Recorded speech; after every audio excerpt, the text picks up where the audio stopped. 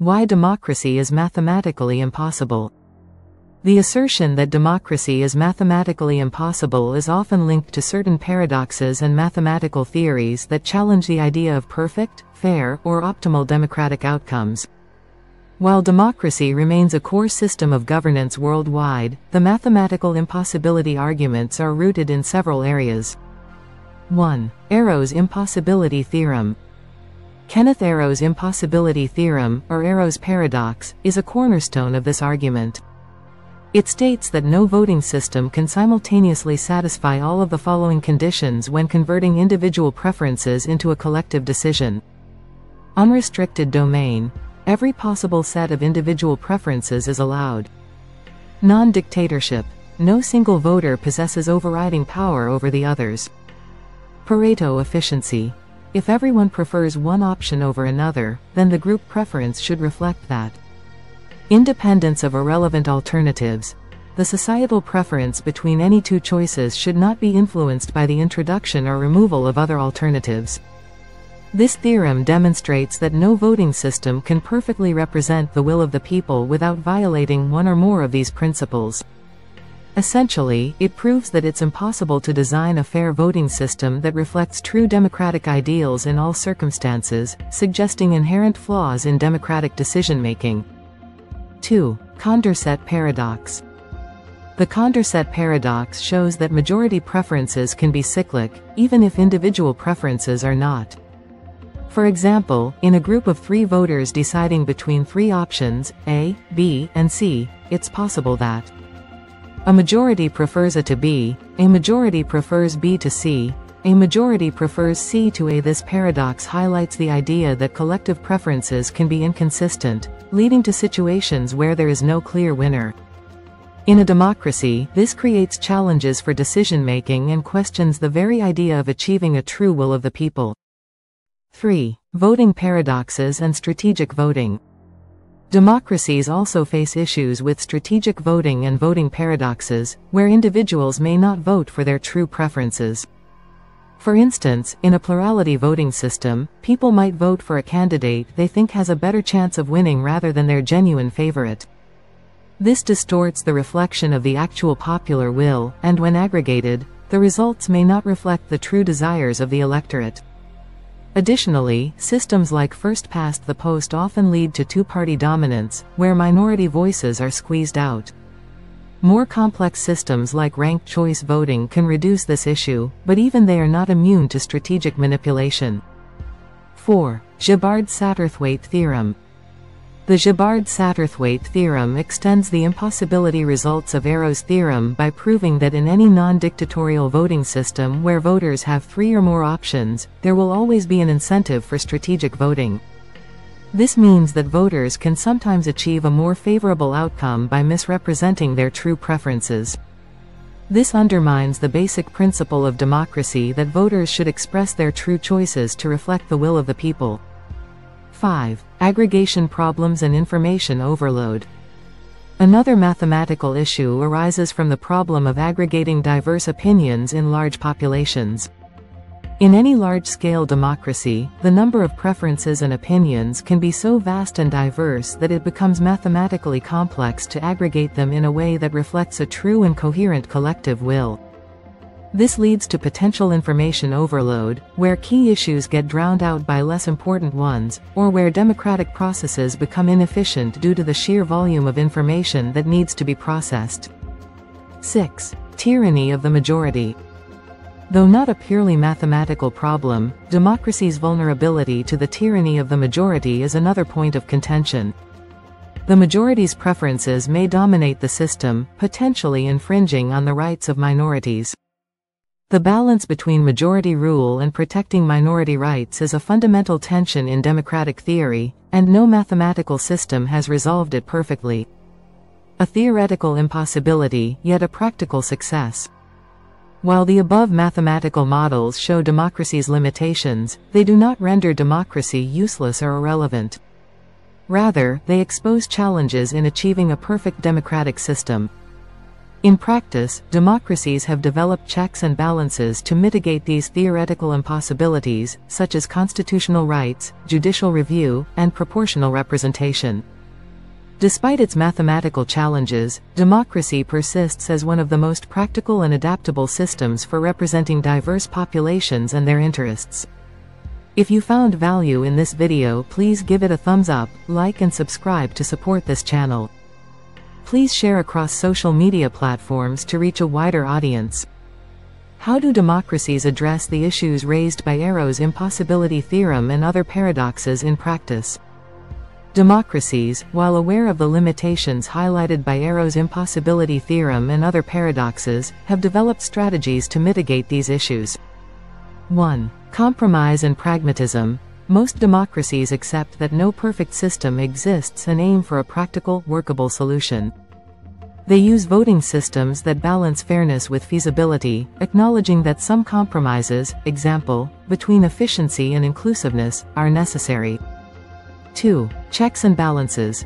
To counteract the effects of majority rule and prevent the dominance of a single group, that is, the tyranny of the majority, democracies implement checks and balances through constitutional protections, independent judiciaries, and federalism. These mechanisms ensure that minority rights and preferences are safeguarded even when majority preferences dominate. 3. Multi-tiered governance. Issues are often handled at different levels, local, regional, and national, to prevent information overload and allow voters to express their preferences in smaller, more manageable settings. This decentralization can dilute the effects of voting paradoxes by addressing problems more locally. 4. Constitutional frameworks. Many democracies operate within a constitutional framework that limits the range of decisions subject to majority voting. Fundamental rights and principles are often excluded from democratic decision-making to prevent the contradictions highlighted by Arrow's theorem from undermining core societal values. Are there any proposed solutions or alternative voting systems that could mitigate the mathematical challenges of democracy? Several alternative voting systems have been proposed to address the limitations of traditional voting systems and to mitigate the challenges raised by Arrow's Impossibility Theorem and other paradoxes. 1. Ranked choice voting, RCV, also known as instant runoff voting. RCV allows voters to rank candidates in order of preference. If no candidate wins a majority outright, the candidate with the fewest votes is eliminated, and their votes are redistributed based on the next preferences until a candidate wins. While this system doesn't fully escape Arrow's theorem, it helps avoid some issues like the spoiler effect, where a third-party candidate splits the vote, and strategic voting. 2. Approval voting. In approval voting, voters can vote for as many candidates as they approve of, without ranking them. The candidate with the most approval votes wins. This method reduces the impact of strategic voting and gives voters more flexibility, as they don't need to vote tactically to avoid wasting their votes. 3. Condorcet method.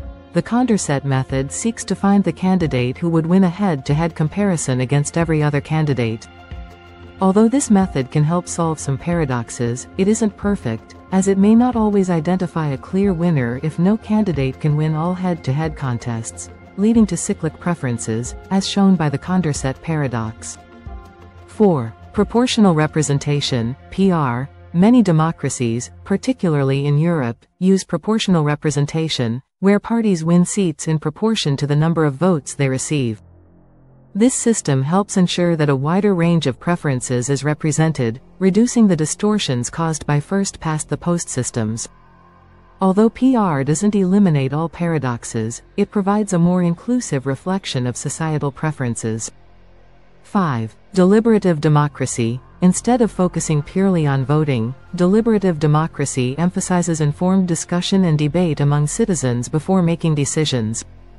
This approach can help mitigate the effects of paradoxes by allowing for a more nuanced consideration of issues rather than reducing everything to a simple vote. What are the real-world implications of these mathematical challenges on democratic decision-making and governance? 1. Electoral system design.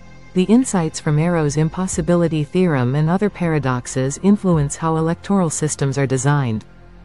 Countries that aim for more representative governance tend to adopt proportional systems, for example, Germany and New Zealand, to avoid the distortions inherent in simple plurality systems, even though no system is perfect.